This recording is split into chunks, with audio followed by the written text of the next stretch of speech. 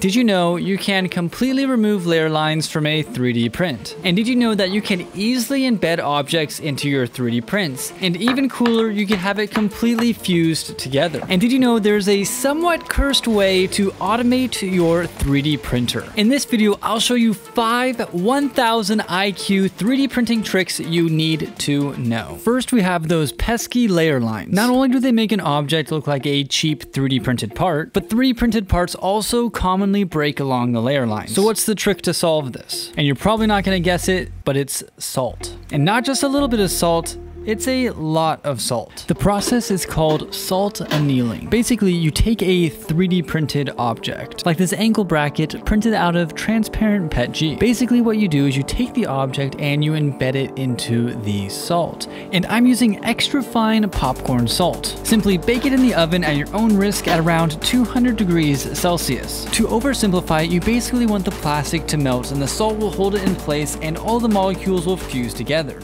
So here it is after about an hour in the oven, and it's also been cooling for about another hour after that, and the salt is still really hot. What I don't want to happen is the part to still be too hot and warp or bend. It feels pretty solid, so I think we'll be good. Oh wow, that looks really nice actually. It's got like a really granular texture and it doesn't look 3D printed at all. Okay, and it's not really hot to touch either. Wow, didn't really know salt annealing would be that easy.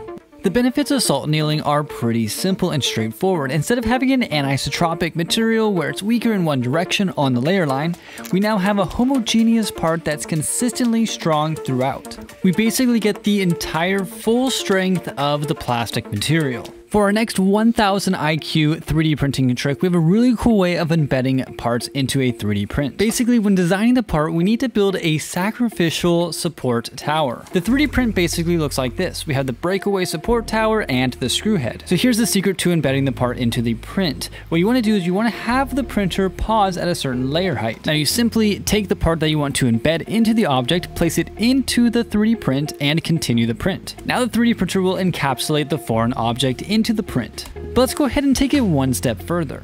Because we had to add extra clearance and tolerances to allow the part to easily fit into the 3D printed part, the encapsulated object is a little bit loose. To fix this, we could use salt annealing to basically fuse the plastic to the metal object. This next trick is another solution to those pesky layer lines. With a good 3D printer and good filament, you could actually get some pretty strong layer adhesion. But of course, it's still a 3D print and prints are weak along layer lines. So here's the 1000 IQ trick. Instead of 3D printing the object like this, we could split it in half and lay it down like so. Now, the layer lines are going in a better direction, and all we have to do to assemble the part is just fold it in half like this, and take our threaded ring here, and screw it on tight. Now we have a really nice solid part that doesn't have any layer line weakness. And while it may not look quite as good as the part printed in one piece, it is definitely much stronger. Now let's go ahead and move on to the last 1000 IQ 3D printing trick. We're going to start by cutting a rectangular shaped hole in my workbench. The size needs to be a little bit smaller than the size of the printer. Now this is where it gets ridiculous. Go ahead and take the printer and place it upside down over the hole. Now hang with me here. I know this is crazy and I actually don't recommend doing this, but it's kind of clever and it actually works. This is an automatic print fulfillment hack. Basically, because the 3D printer is upside down, the print will self-release from the build plate and fall into the bin below. It even solves the purge problem. You always have to make sure the first layer is adhering good, and this is looking great.